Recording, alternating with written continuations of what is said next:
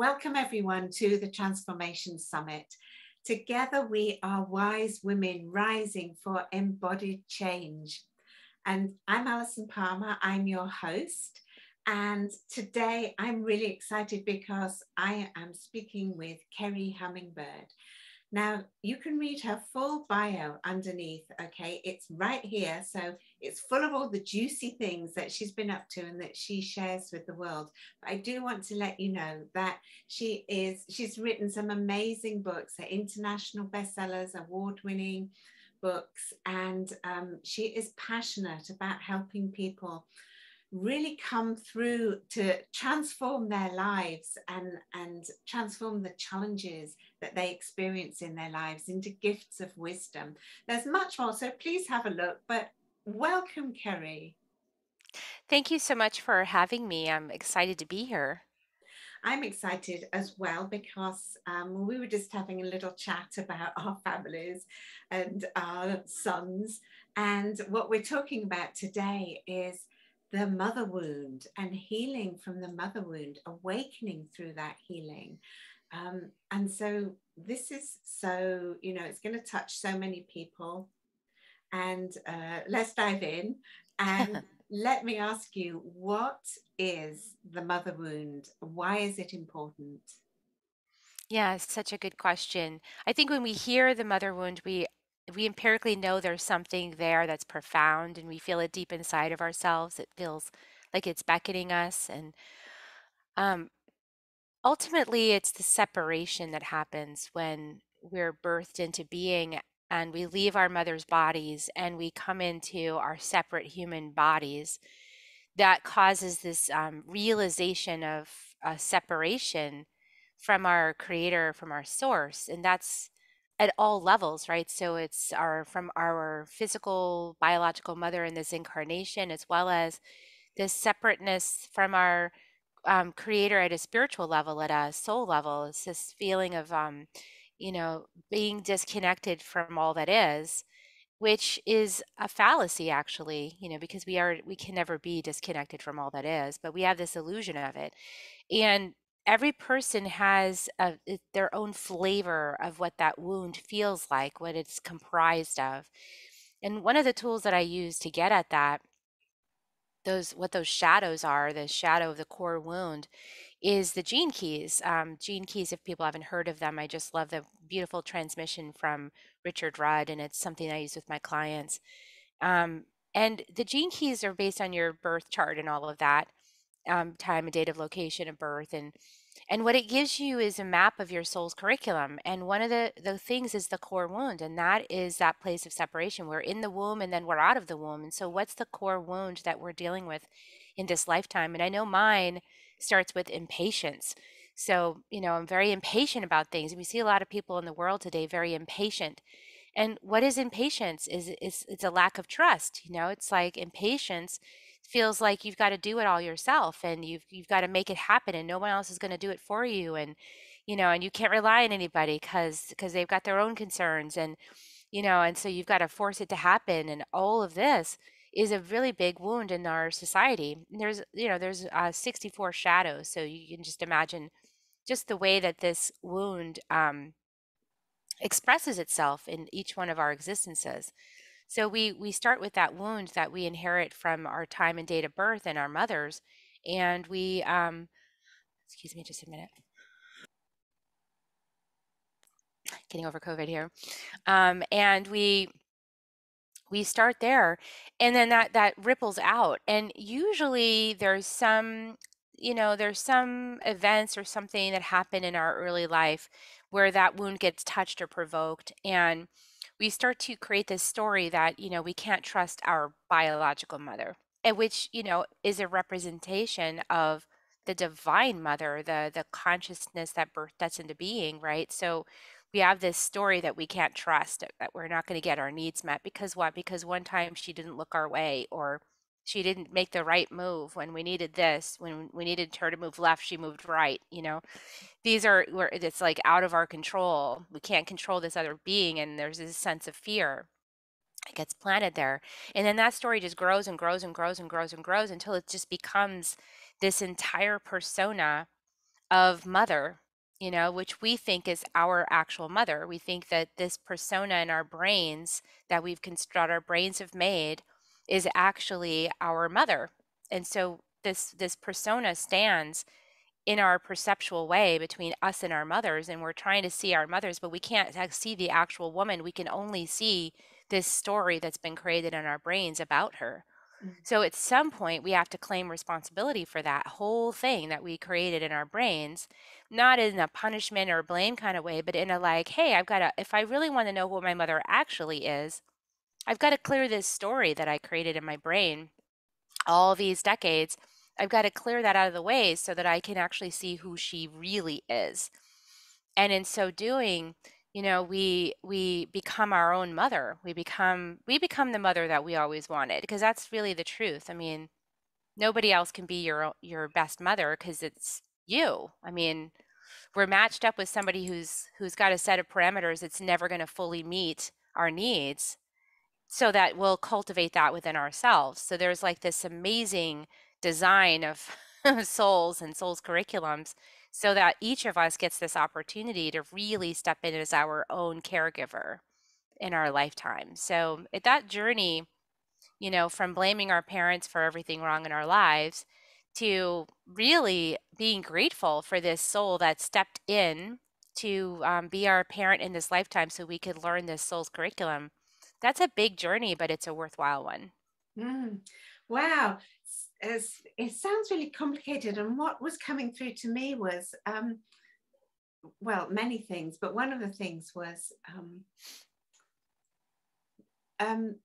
well, well, many things actually. Like, what happens if we never come to this realization of a mother wound? Does everybody? I'm guessing that everybody has a mother wound, whether we are conscious of it or not.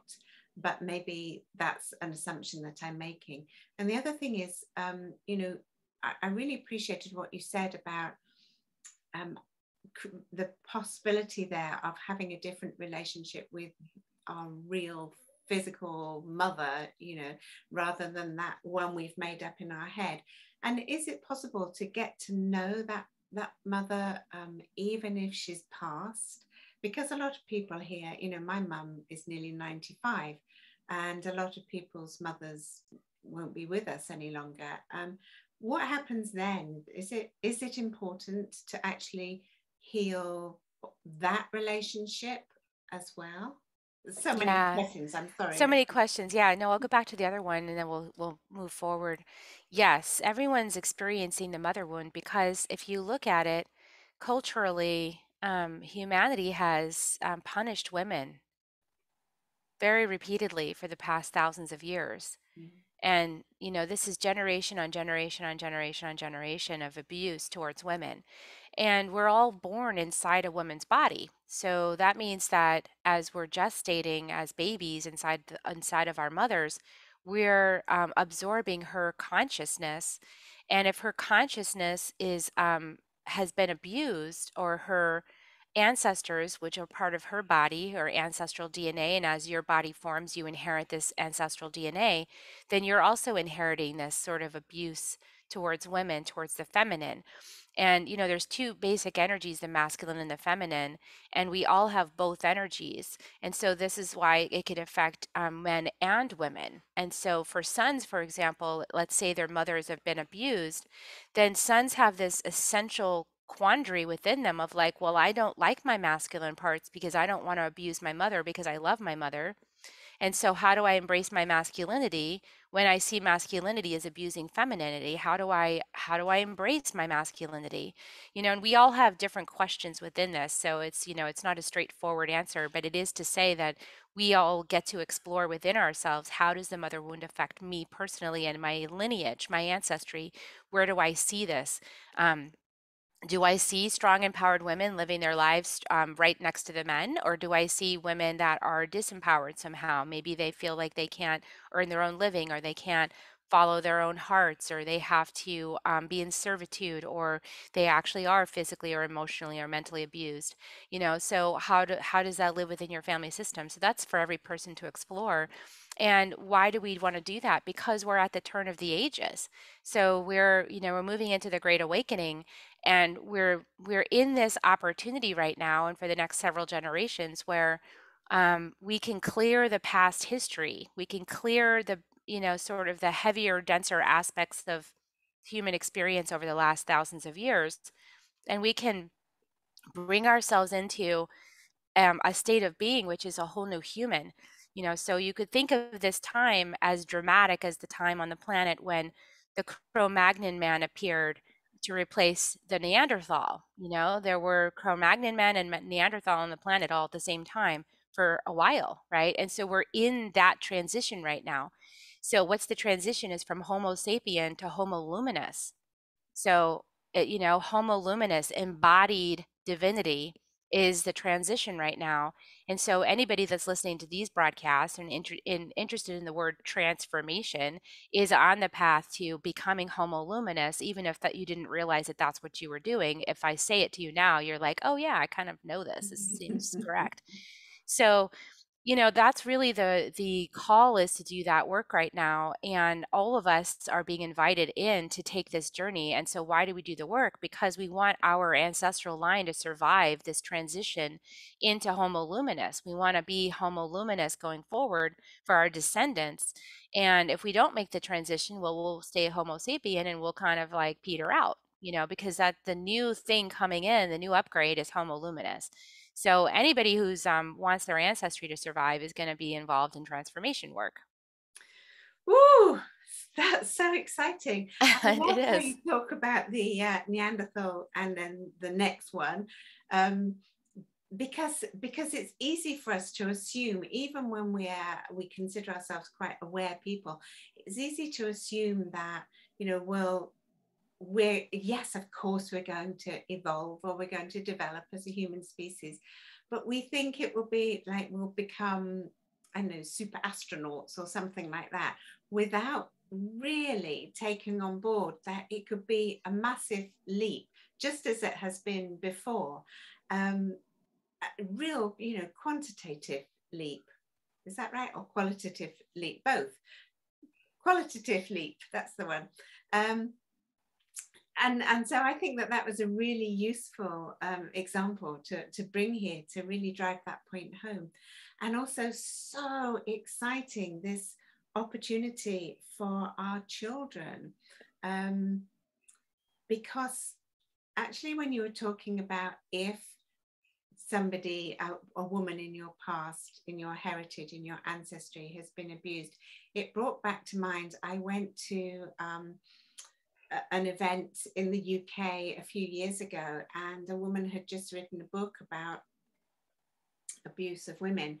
And she said, I literally do not know one woman who hasn't been abused. And I sat there thinking, oh, that's rubbish. That's just rubbish. And then I realized that, of course, it's not just, sexual abuse or physical abuse. There's so many different ways that women are abused, experience abuse. And it doesn't even have to be within your family, for example. It can be, or anybody who you tangibly know. It can be the abuse that you're absorbing from society about women, and how, all of that we all are very familiar with. So it strikes me, and maybe you'll have something to say about this, that everybody has, every woman has experienced some abuse, so it's going to be there, and an opportunity for us to actually work through this in different ways, in this particular way, working out the masculine and the feminine. What does that mean? What does it mean for young men now? What does it mean for older men who are doing this work? What does it mean for us women, for our daughters who are grappling with this realization? And what does it mean for us grappling with the masculine energy as well? Very complex stuff. So is the process very complex, or can it be quite simple to go through? Yeah. So That's a great question. It is important for us, especially as mothers, to heal the mother wounds and to come inside of ourselves in our own inner power. And when I say inner power, many people might think like warrior, like a masculine warrior, and that's not what it is at all. It's an inner strength, and it's a groundedness, like an ancient tree, has deep, deep roots. And we often think of trees as wisdom keepers in earth spirituality. And so it's being that ancient tree, that place that people go to sit against and ponder things and reflect and feel safe and secure in that space. And that's a space that women and mothers can occupy when we're in our power. And when we're not in our power, what happens is that if we're insecure, then we call to ourselves a lot of manipulative behavior in order to get our needs met, right? And that's basically, so a lot of masculine will say, well, women aren't trustworthy, because there's plenty of men that have had experiences of women that are manipulative and use them and all this kind of stuff, right? And we can't deny that as women. We see that tendency in ourselves too, like to manipulate circumstances. So we have to be really mindful of ourselves and heal this mother wound so that we're coming from a place of power, especially as women.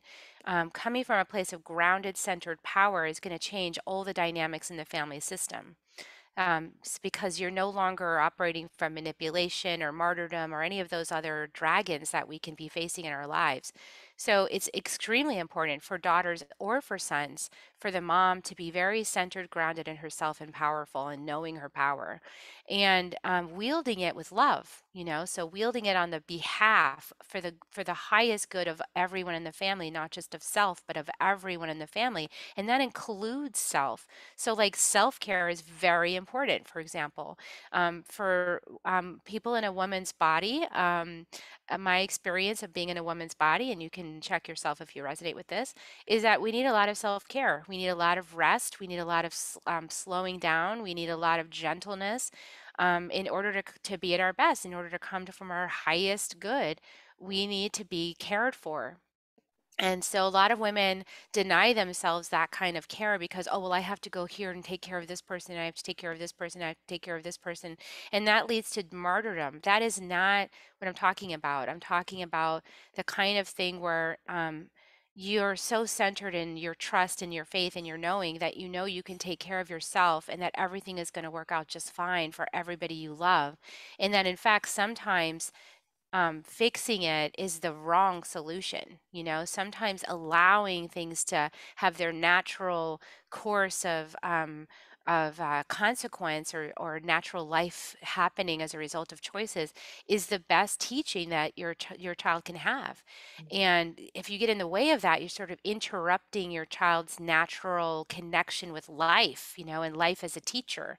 So, this is what I'm talking about. It takes a lot of strength and courage to become the kind of mother that does that these days, especially with so many eyes watching you from all directions on social media and just like looking for any evidence that you're a bad mother. Like, I mean, it just seems like, everyone's just judging each other all over the place. And what we really need to do is come back in and really just like come back into the heart, come back into trust and connection ourselves, heal that mother wound and be a stand for each soul having their own life's journey, their own curriculum directly with the one that created them. So, I mean, I don't think I'm going to be able to interfere with my son's curriculum when he's interacting directly with life. He's having a conversation with life, and life's leading him to consequences. And yeah, sure, I could rescue him or try to rescue him from some of those, but then it never gets learned. That those lessons never actually sink in between him and life. And I can't be there every single moment of his life to prevent life from happening to him. So I actually have to just let life be, right? And so I feel like women mothers have gotten these really mixed messages about their power and their not power. It's like we're responsible for everything that happens, but we have absolutely no power or authority to say anything about it. It's all convoluted. So the whole thing needs to come, just raised from the bottom and just no, none of that's true, to get back to what's true. There's this interesting metaphor where they say that if you burn down the forest, sometimes the burning down of the forest is the healthiest thing because then new shoots come up underneath the soil and they grow a whole new forest from a place of health. Mm. And it's almost like we need that kind of reset to happen so that we get back to the truth. Mm. Yes. And yeah, well, that could be really devastating. And that brings me to a question that was coming when you were talking about that, because, and you did touch upon it, is that we want to, like, for example, we want to change the world. We want to be involved. We want to contribute to things being different, somehow. And yet at the same time, we are trying to, from what you're saying, we're in this difficult position of wanting to intervene in things, and also acknowledging that event might go somewhere, that person might do something, and it might not be the outcome that we want. It could be a devastating outcome that we witness, for example.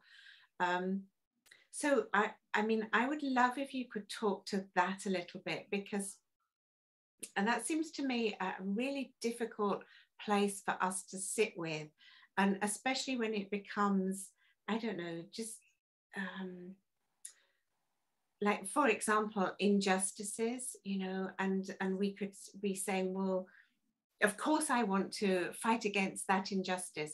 Let's think, like child trafficking, sex trafficking, something like that. Of course I want to fight against that. Um, and yet if when we intervene, so I'd just like to explore this Yeah, because I'm yeah. not clear. Mhm. If we intervene, we're kind of could be getting in the way of something that's meant to happen. So how do we so how do we understand this? Yeah, that's an excellent question. So all the work happens within. So as step into becoming luminous humans, also called, being a luminous warrior, of your journey, what you realize more and more and more is that the work of any work is actually inner work, because as Rumi says, we're not a drop in the ocean, we're the entire ocean in a drop. And so as we experience the world around us, like certainly sexual child trafficking, I mean, I'm completely opposed to that, so that's something that I would like to stop. So how do you stop behavior like that?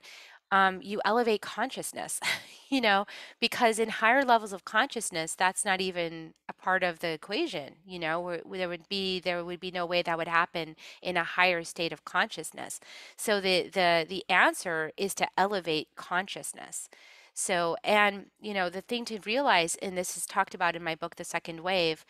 There's a beautiful physics section for those science nerds, from my friend Jennifer Huff, and she talks about how can we be the change. Well, as we are embodying our own transformation work, we do our own transformation inside, that changes our level of consciousness. And then as we engage with others, we are like plants, it's like photosynthesis. We're always trading light, pieces of light with others. As we, like, even right here, I'm trading my light with everybody here. It's creating a frequency. We're having conversation, and you could probably feel the vibe of this conversation and what's happening here, and it's somehow informing your energy body about my level of consciousness and what I've been able to learn, right? And I'm being informed by your level of consciousness, Allison, and everybody listening is being informed by both of ours. And it's happening without us like specifically speaking to it, although I'm touching on it now just so everyone becomes aware of it. You can probably even notice you're feeling it in the space. Mm. So there's a very different quality to our interview than, say, the next interview. So just something for people to pay attention to. And this is what the shamans have always known this. It's not so much about the words that are spoken, it's more about the vibe that's communicated and shared. And that all happens through the exchange of light, as we gather together. It all happens that way. So as we elevate our own consciousness and then we move about in the world, we're sharing that higher consciousness vibe with lots of everybody that we meet. And the longer you hang out with people, the more the consciousness lifts. So all of these low vibrational behaviors are a matter of low vibrational consciousness. Those things don't happen at higher vibrational states. So if we want lying to stop, lets everybody become clairvoyant. Because when you're clairvoyant, there's no more need for lying, is there? Like, lying is a thing of the past when everybody can read each other's minds. So if we would like all these behaviors to stop, we have to elevate our consciousness. It's the one true path to doing that. So rather than like fighting, low vibrational consciousness from a low vibrational consciousness state, let's elevate consciousness and let's get really curious about people's perspectives. Because when we have, and this is what I love, they call it compassionate communication now, is that we can, if we challenge someone on their behavior from judgment, we actually knock them backwards into that behavior. They'll actually defend the behavior from a low vibrational consciousness place because they're defending their life. It's like it doesn't make sense if you're kind of not in that vibrational space where child trafficking is acceptable in your brain. You don't really understand. But somebody in that spot is like they're stuck in this little pocket of consciousness where that's totally normal. Mm. And so if you challenge it, it's like you're challenging their identity. And they'll never understand from that place, and they'll just like latch onto it and do it more or try to get away with it or whatever. The addiction gets stronger. So in order to move through this kind of thing, we have to become compassionate, even towards the things that we think don't deserve any compassion whatsoever, because that's the path of awakening consciousness in others, is compassion and love. So, it's just like the disciples with Jesus. We have to love our brother and our sister. We may not understand why they're doing the things that they're doing, but the only way to help them out of those behaviors, which are hurting them as well, they just don't see it, they don't understand that yet, is love, acceptance, embrace, and compassion. It's not punishment. Punishment it sort of cements the behavior in. Mm. So, and I think we've seen that over the last thousands of years, right? I mean, has war ever really solved anything? Yeah, No. so right, so right. Yeah. And so what I'm struck by is that it's both actually easy and difficult at the same time, because we have, when we're in this situation where we are up against somebody spouting, from a low vibrational conscious state, we have the opportunity to just, become aware of our choice at that moment, and to connect into our own inner loving being, or a different higher vibrational place of being, and come from there.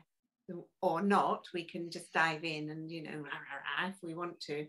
But we have, that's the kind of the easier section, and the more difficult part of the equation is that it's actually I think it's going to be, or it is quite difficult not to leap in when something is pressing all your buttons and you're feeling this outrage burning over you. And so, that I think it's, in fact, and even though, just this is just coming to me now, that sense of burning is almost, we could almost see it like a purging of stuff that we don't need, like a way of being that we don't need, that can allow us then to go into the highest state of consciousness. Yes, I love that you caught that. Yes, absolutely. Because people play roles in our life. So that's what people do. They play roles. And a lot of the roles active on the planet at this time have to do with raising up to the surface traumas that we personally experienced in other lifetimes or this lifetime, or that our ancestors experienced, so that we can purge it, we can heal it, we can reconcile it, because we have more tools now for compassion, love, forgiveness, and things like that. And so we can actually, we have something to do with that now because we've got the tools to process it. And so a lot of these shocking things that are happening in the public eye are happening because we need a collective purge on that behavior. Like, we need to bring that into a higher state of consciousness. And so, like, you know, not to get political, but Donald Trump really pissed off a lot of women, in the United States. And And that the was world. perfect because he was doing the pattern that's been done for thousands of years about women, right? This he did so many patterns of disrespect towards the female that it raised all of our rankles because we all needed to purge and clear that pattern of suffering in our from our DNA and from our own consciousnesses, right? And so he served as that emissary of clearing like a big stinky pile of patriarchy, you know. So we can thank him for that, and as long as we see it in that context. If we're sitting there in the trenches railing against him, we're just continuing the battle of the sexes, and then that's Homo sapien, that's not Homo luminous. Yeah. So the only way to really move through this with grace is by inviting your soul into this conversation, because your soul has the long picture. Your soul knows that this has been an evolutionary cycle of learning on the planet, and you've been part of it. And don't get too hooked into the drama of this one particular moment or this one particular lifetime. There's been a spectrum, and so when we come from the timelessness perspective on things, it's a little easier to, navigate tricky situations like Donald Trump, because, definitely raised some wrinkles. I mean, I got my wrinkles raised because females in my lineage also were disrespected, were treated like Barbies. I was treated like a Barbie. I let myself, I'm a Smith College graduate, like I'm a smart woman. And then I married somebody that kind of, by the end of 20 years, I was, I felt like a Barbie, and I had to leave that situation. That's because that's not who I am. So this doesn't match me anymore. I need to leave, go find another Barbie. I gotta go. I'm a thought leader. I have to go speak. So, this is just part of the wounding, the cultural wounding and generations of it, that a woman's only value is her body and whether she's got nice tits and ass, I mean, that's just to be crude. I mean, that's been, the human story for how long now on the planet with men prevailing. Mm. And we're here to change that story now. That's not true anymore, and it never was. And we are able to speak that now. And we're able to say, listen, I'm a woman. I have intrinsic value that is beyond, my body, and certainly includes my body. And I'm here to reclaim that truth, and I'm reclaiming my power, and I'm in many ways more powerful than men, and in some ways men are more powerful than me, but we co-create, we collaborate, we work together. So we're working towards this actually authentic balance, instead of it being, this battle of the sexes. And and it's funny, it's really interesting to me to notice how many different gender identifications there are now, because humanity itself is like, we're tired of the polarity, like it's created its own spectrum, in the center, because like humanity itself is so exhausted with the battle of the sexes. You're just tired of it. And so we see this rainbow of gender appearing, in people's identifications, because they're just like, we're just done with that conversation. We're not going to have it anymore. Yeah. So, Yeah. yeah. Oh, it's such an amazing topic, and I've got so many questions I'd really love to explore with you and just dive in further. But so this is probably the best time for you to give us some information about what people can do if they want to find out more about working with you, or what you do, or anything. Oh, I love that. Yeah. So, well, if anybody is interested in finding their own power and, being a medicine woman and going to Peru, look at my website. I've got details about our 1 year program and our um, trip to Peru, Sacred Valley. We're going to be this year, we're working with a 120-year-old medicine woman from the Andes Mountains, really powerful, to work with her wisdom. So that's up there on the website. And my gift, I'm giving a gift, which is the Love Mastery game, which is, it tells you a little bit about that curriculum that you're here. Like, what are you here to learn? It's an oracle game in the sense that it tells you, why is this thing happening to me? What is the essential lesson I'm learning? Because the circumstances I'm arguing with, and I want some guidance, right? And kind of like when we have some insight, we can accept it more. So it's about that, and also about learning that on Earth we've got lots of allies. Like The plants are allies, the animals are allies, the rocks, the stones, they all have wisdom for us. And if we only knew where to turn. And so I give you a really short list of some of my favorite allies that have powerful medicine for any situation.